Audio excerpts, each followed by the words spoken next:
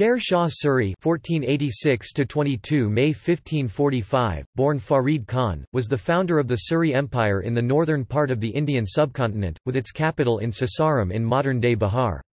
An ethnic Afghan Pashtun, Sher Shah took control of the Mughal Empire in 1538. After his accidental death in 1545, his son Islam Shah became his successor. He first served as a private before rising to become a commander in the Mughal army under Babur and then the governor of Bihar.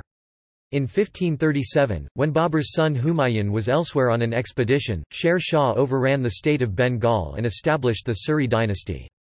A brilliant strategist, Sher Shah proved himself as a gifted administrator as well as a capable general. His reorganization of the empire laid the foundations for the later Mughal emperors, notably Akbar, son of Humayun. During his 7-year rule from 1538 to 1545, he set up a new civic and military administration, issued the first rupiah from Taka, and reorganized the postal system of the Indian subcontinent.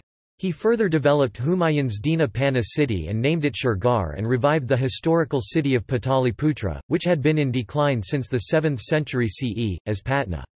He extended the Grand Trunk Road from Chittagong in the frontiers of the province of Bengal in northeast India to Kabul in Afghanistan in the far northwest of the country.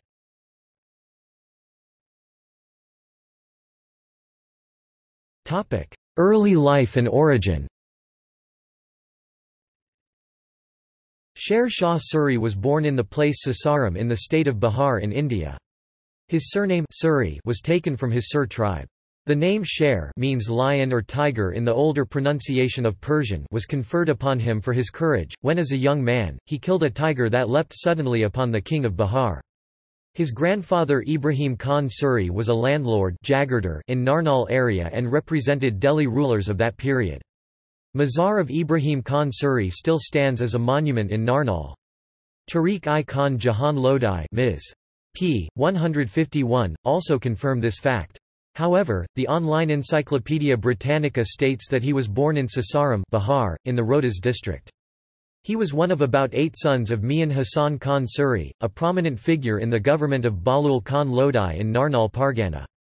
Sher Shah belonged to the Pashtun Sur tribe. His grandfather, Ibrahim Khan Suri, was a noble adventurer from Roh who was recruited much earlier by Sultan Bahlul Lodhi of Delhi during his long contest with the Jaunpur Sultanate. It was at the time of this bounty of Sultan Bahlul, that the grandfather of Sher Shah, by name Ibrahim Khan Suri, the Sur represent themselves as descendants of Muhammad Suri, one of the princes of the House of the Ghorian, who left his native country, and married a daughter of one of the Afghan chiefs of Roh, with his son Hassan Khan, the father of Sher Shah, came to Hindustan from Afghanistan, from a place which is called in the Afghan tongue, Shargari, but in the Multan tongue, Rory. It is a ridge, a spur of the Sulayman Mountains, about 6 or 7 kos in length, situated on the banks of the Gumal. They entered into the service of Muhabbat Khan Sir, Dad Sahu Kyle, to whom Sultan Bahlul had given in Jagar the Parganas of Haryana and Bakala, etc., in the Panjab, and they settled in the Pargana of Bajwara. During his early age, Farid was given a village in Fargana, Delhi comprising present-day districts of Bhojpur, Buxar, Babua of Bihar by Omar Khan Sarwani, the councillor and courtier of Bahlul Khan Lodhi. Farid Khan and his father, a Jagirdar of Sasaram in Bihar, who had several wives, did not get along for a while, so he decided to run away from home. When his father discovered that he fled to serve Jamal Khan, the governor of Jaunpur, Uttar Pradesh, he wrote Jamal Khan a letter that stated, "Farid Khan, being annoyed with me, has gone to you without sufficient cause. I trust in your kindness to appease him, and send him back, but if refusing to listen to you, he will not return, I trust you will keep him with you, for I wish him to be instructed in religious and polite learning." Jamal Khan had advised Farid to return home but he refused. Farid replied in a letter, "If my father wants me back to instruct me in learning, there are in this city many learned men, I will study here."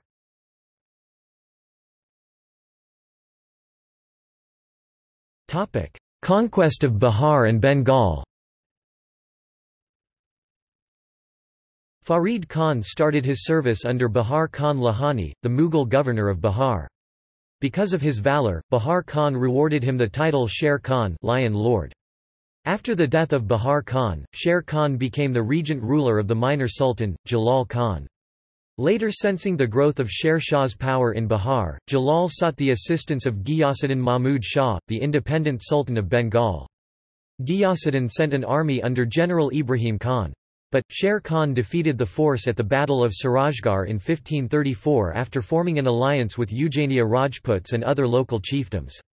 Thus he achieved complete control of Bihar. In 1538, Sher Khan attacked Bengal and defeated Mahmud Shah. But he could not capture the kingdom because of the sudden expedition of Emperor Humayun. On 26 June 1539, Sher Khan faced Humayun in the Battle of Chausa and defeated him. Assuming the title Farid al-Din Sher Shah, he defeated Humayun once again at Kannauj in May 1540 and forced him out of India.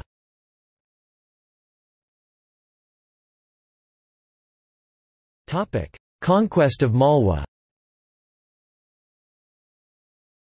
After the death of Bahadur Shah of Gujarat in 1537, Qadir Shah became the new ruler of Malwa Sultanate. He then turned for support towards the Rajput and Muslim noblemen of the Khilji rule of Malwa. Bhupat Rai and Puran Mal, sons of Raja Silhadi, accepted service under the regime of Malwa in recognition of their interest in the Raisin region. By 1540, Bhupat Rai had died and Puran Mal had become the dominant force in eastern Malwa. In 1542, Sher Shah conquered Malwa without a fight and Qadir Shah fled to Gujarat. He then appointed Shuja Khan as the governor of Malwa, who reorganized the administration and made Saringpur the seat of Malwa's government. Sher Shah then ordered Puran Mal to be brought before him. Puran Mal agreed to accept his lordship and left his brother Chaturbhuj under Sher Shah's service. In exchange, Sher Shah vowed to safeguard Puran Mal and his land. The Muslim women of Chanderi, which Sher Shah had taken under his rule, came to him and accused Puran Mal of killing their husbands and enslaving their daughters. They threatened to denounce Sher Shah on the day of resurrection if he did not avenge them. Upon reminding them of his pledge to safeguard Puran Mal, they told him to consult his ulema. The ulema issued a fatwa declaring that Puran Mal deserved death. Sher Shah had his troops encircle Puran Mal's camp. Upon seeing this, Puran Mal beheaded his wife and ordered the other Rajputs to kill their families too. Nizamuddin Ahmad writes that 4,000 Rajputs of importance were there. Abid al-Qadir Badauni puts the number of Rajputs at 10,000. Historian Abbas Sarwani describes the scene thus: "While the Hindus were employed in putting their women and families to death, the Afghans on all sides commenced the slaughter of the Hindus. Puran Mal and his companions failed not to exhibit valor and gallantry, but in the twinkling of an eye all were slain. Only a few women and children survived. Puran Mal's daughter was given to minstrels to be a dancing girl while his 3 nephews were castrated." As an excuse for the treachery, Sher Shah claimed it as a revenge for enslavement of Muslim women and that he had once, when seriously ill, pledged to wipe out the Rajputs of Raisin.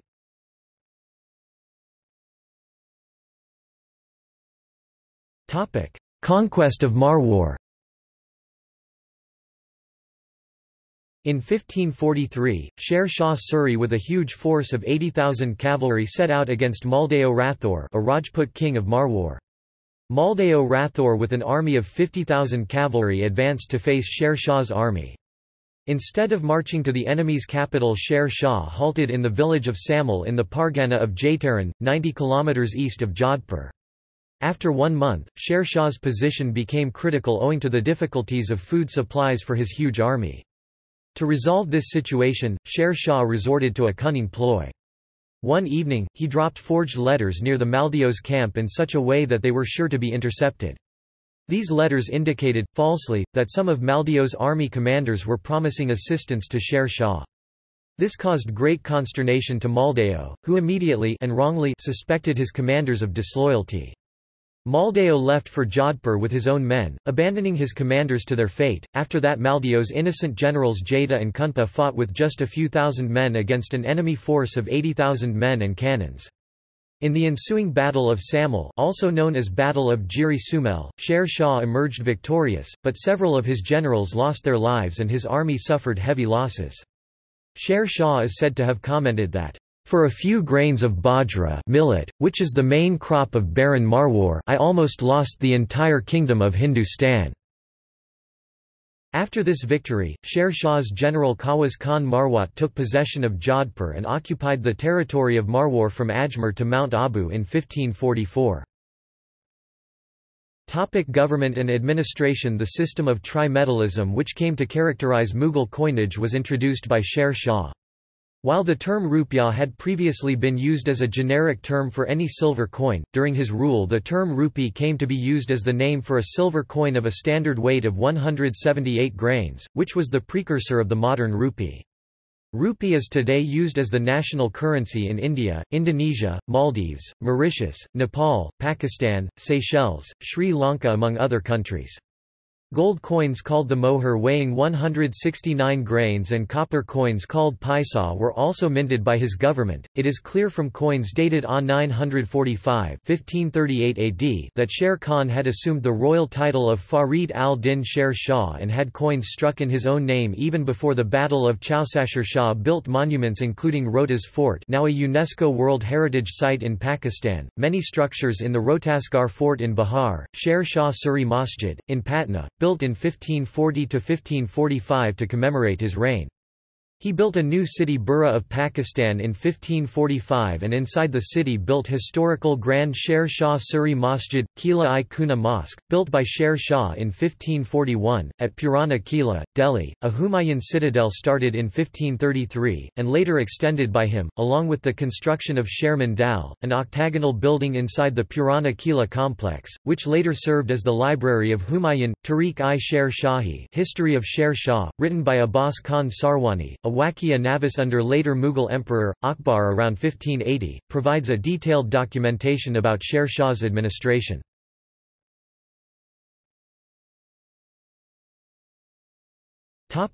Death and succession. Sher Shah was killed on the 22nd of May 1545 during the siege of the Kalinjar fort of Rajputs. When all tactics to subdue this fort failed, Sher Shah ordered the walls of the fort to be blown up with gunpowder, but he himself was seriously wounded as a result of the explosion of a mine. He was succeeded by his son, Jalal Khan, who took the title of Islam Shah Suri. His mausoleum, the Sher Shah Suri tomb, 122 feet high, stands in the middle of an artificial lake at Sasaram, a town on the Grand Trunk Road.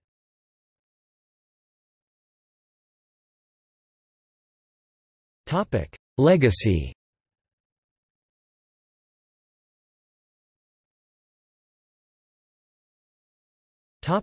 Karachi. Sher Shah neighborhood and Sher Shah Bridge in Kiamari town of Karachi, Sher Shah Road in Multan Kant and Sher Shah Park in Wa Kant, Pakistan, are named in the honor of Sher Shah Suri.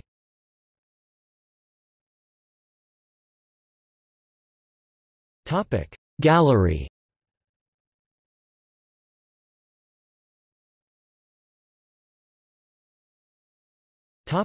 See also: Isa Khan Niazi, Haybat Khan Niazi, Delhi Sultanate, Sher Khan, Pathan of Bihar, List of rulers of Bengal, History of Bengal, History of Bangladesh, History of India, Qawaz Khan Marwat, Sher Shahabadiya community.